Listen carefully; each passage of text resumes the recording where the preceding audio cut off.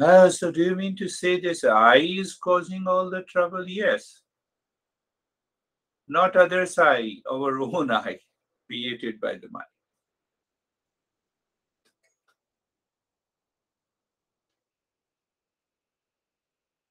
So the master says in a beautiful verse, Tadaham tada bandhanam.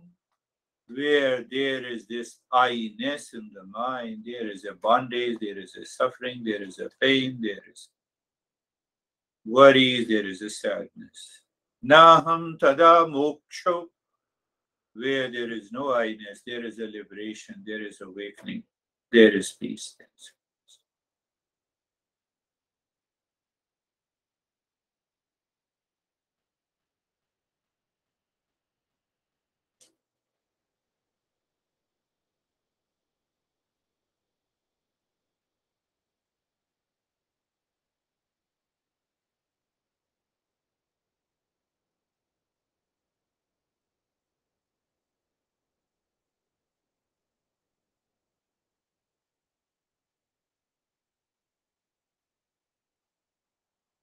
We share our experiences once we are on. So share your thoughts also of contemplation and reflection in the state of doing nothing.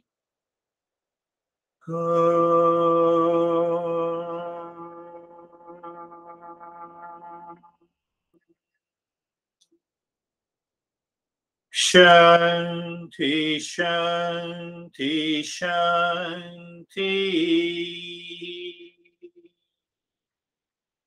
Om Shanti, Shanti, Shanti.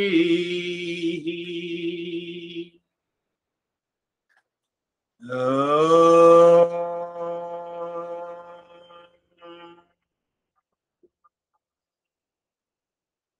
Shanti, Shanti, Shanti.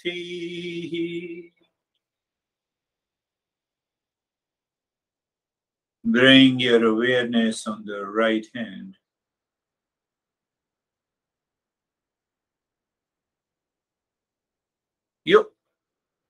The mind recognizes here is a right hand, and it is only a perception. It is not connected to the I-ness. That is also possible.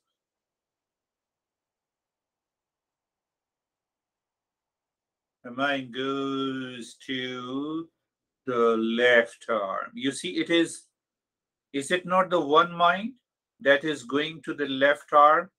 Is the left arm is not one? I'm just giving you a perspective. And lift your both the palms, place it on your eyes, open the eyes inside. Know your experiences. Bring the hands down, my friends. How are you, David and Jerry? Very enjoyable. I felt this tremendous freedom in my awareness is the best way I can describe it. And it was just, yeah, it was really nice. Beautiful. You see, if we reflect on what is freedom, the freedom always takes place in the consciousness. Why? Freedom is the property of the consciousness. Is there any freedom of the body? No. Is there any freedom of the mind? No. So once we live into that awareness, how are you, Jerry? Sir, I'm good, thank you. Yeah, light, free. That's how the meditation felt. And through my days, through the days, it's the mind with the knowledge and the faith sees everything as one. Beautiful. Keep, and also keep communicating in these ways to your family, to the society, to the world outside, wherever we go. It is required. Why it is required? So that our mind is totally settled, completely settled into that freedom. Wonderful, Jerry. How are you, Ashok? Thank you. I'm very good and fine, peaceful. Good and fine. And you were checking messages? नहीं नहीं मैंने उसको एयरोस पे किया था before meditation. I Oh, put on before. airplane mode. Oh, okay. Aeroplane mode. Yeah. Yes, keep your mind on aeroplane mode and meditate. Good. How are you, Terry?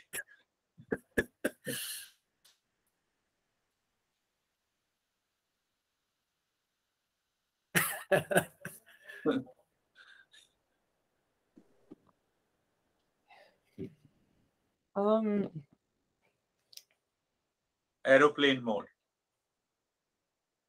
I'm not. I'm distracted by this thing that the body is doing, and it's hard to ignore. So I don't know. Yeah. Explain it in a different way. What is the contemplation here? Is my body is not allowing me. Yeah. Where is this my comes with the body? You start contemplating and reflecting. Some days your body is totally motionless. I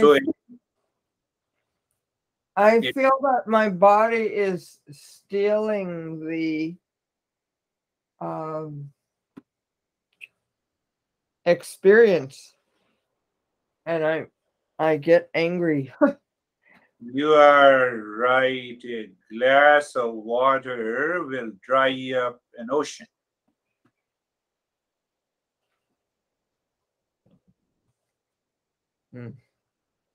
Your body is just like a glass of water. How it can exhaust the consciousness? Check mind. How dare you say mind that my body movement is stealing that pure consciousness? Not possible.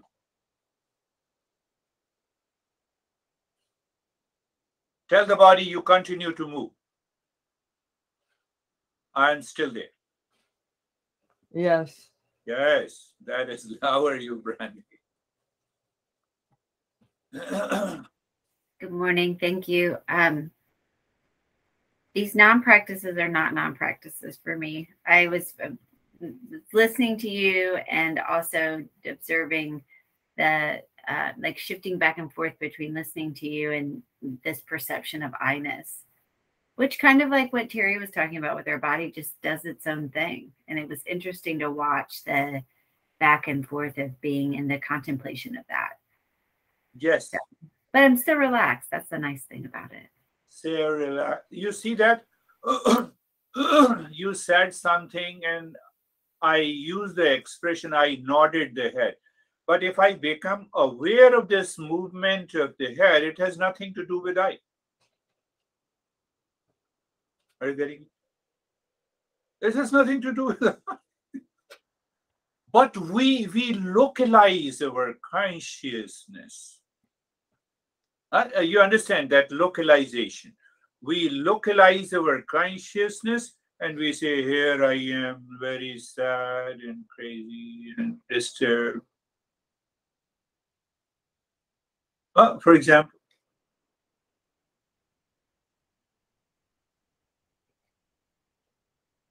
and now, Rakesh, how are you? Thank you, sir. So today when we were doing the meditation, I had a very severe pain in my one of the teeth. Yeah. And in those moments, I just removed all the memories about the pain. I said, what is pain? Let us look into it. So I went inside the pain and see what it is. And I see there was no pain. It was just a feeling. And I continued with that. And a few moments, the pain gone. And I proceeded with the meditation. It was a new experience. It was a new experience. Yes, it is beautiful. Buddha used his students how to transcend the pain in the body. So he explained in one of the storybooks of the Buddhism, for example, you have a pain in the knee. So what has happened to Rakesh, I'm just explaining you. Say, for example, you have a pain in the knee. So you close your eyes and find out the area of the pain. So what do you find the area of the pain? It may be in a circle all around the knee. And then you have a perception of that pain. So what will happen? If the area is this big, because of the perception, you want to know from where the pain originated, you reach to a point, not the entire area. Actually, any pain starts from a particular point. And the moment your awareness is on the point, the pain is separated from the suffering caused by the mind. Did you understand that? Yeah, I know. You all understand that. Pain, I have a pain, and then suffering. I'm not able to prevent a thought. I went to the dentist. You see my teeth. He says if we remove this teeth, all your teeth will be gone. It is the strongest one. So I don't look so beautiful. I'll continue to keep the teeth. You see, we adjust with this reference to the I-ness. Take it casually. Anesthesia, where are you? Thank all. It was very peaceful, and my body today was moving. It's interesting because usually it's still, and I got this moment. I think I realized the moment after a little. So I think maybe the second after it actually moved. It moved. Yeah. But you are able to maintain the calm and... Yes, it was very calm, but a little bit unusual. It's okay. Calmness and the peace are the properties of consciousness. Just say for a while. Even though it is not. But when I say it is not, then you will say, then why should I practice meditation? Teacher takes you to a deeper level. Last one, Vaibhav.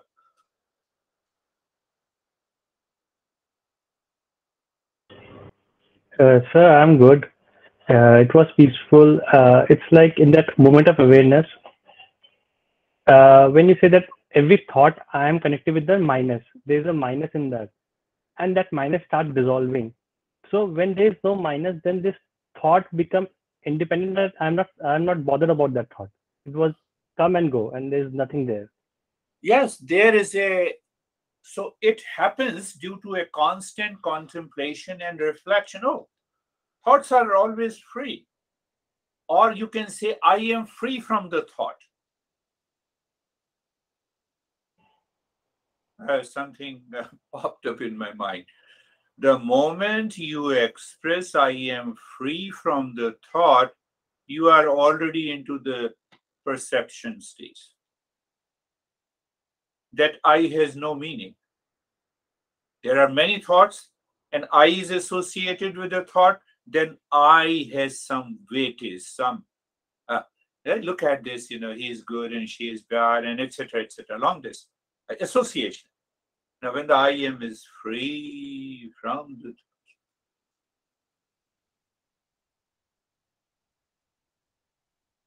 think of, contemplate, and reflect on these crazy thoughts. To be in the state of meditation all the time. That is all for today. Thank you, sir. Namaste. Thank you, sir. Namaste, everyone. Thank you.